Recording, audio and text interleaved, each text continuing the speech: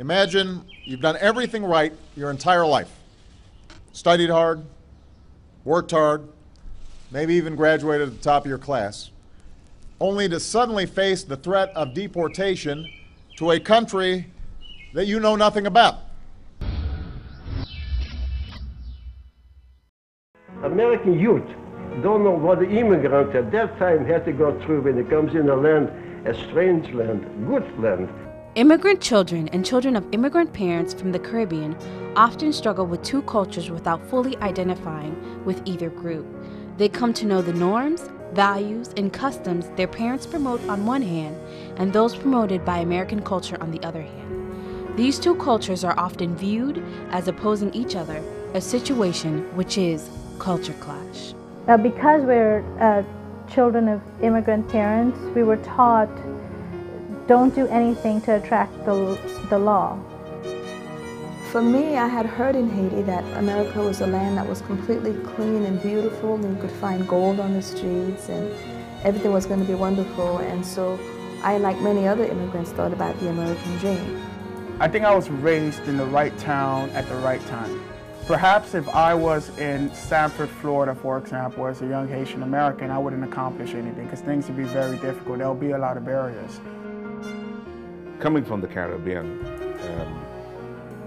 a lot of us never knew what race disparity was. We've always had a class system in the Caribbean.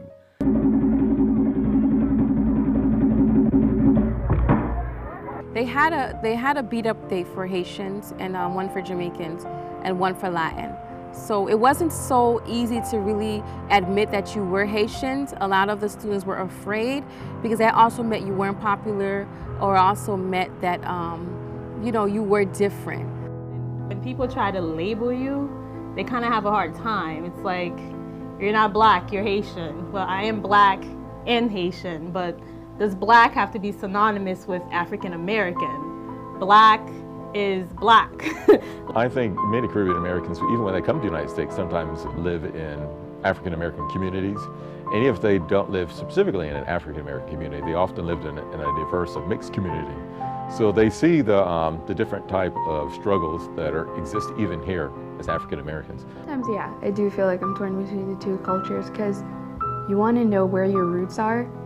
And as I was growing up, my parents tried to keep me as American as possible so I could be accepted by the Americans. But it turns out Americans really don't accept you.